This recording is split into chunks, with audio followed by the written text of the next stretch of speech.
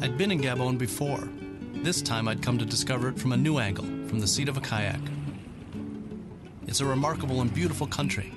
Thanks to its wealth of oil and trees, it's also quite rich, and for the same reasons, at some risk. Yet with a small human population, it's still wild country. The Congo Basin is the second largest rainforest in the world. Dense, hilly forest covers more than 75% of Gabon. 50 to 60,000 elephants make their home in these forests. They're the smaller, reddish coastal variety, their size making it easier for them to crash through the thick foliage. The forests are also filled with bush pigs and lowland gorillas, sitatongas and buffalo.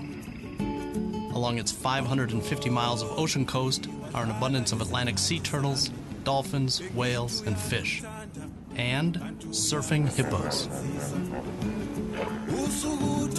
Birds are in every tree, from kingfishers and turacos to 26 different types of bee eaters and the red-tailed gray parrot, Gabon's national symbol.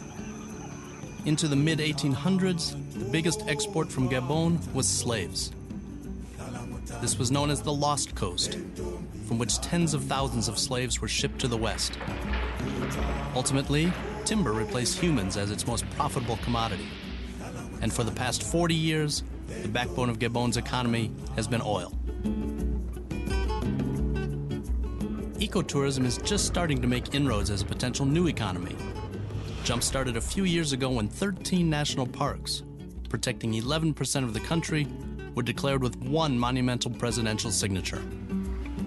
My friend Mike Fay, an American biologist working in Africa the past 25 years, was instrumental in encouraging the park's creation.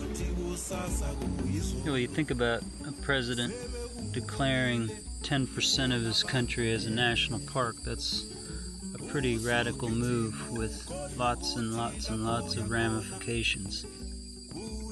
The only other similar event would have been Jimmy Carter's signature into law of all of the protected areas in Alaska in 1980. Jimmy Carter created more national park in one fell swoop than all previous presidents put together.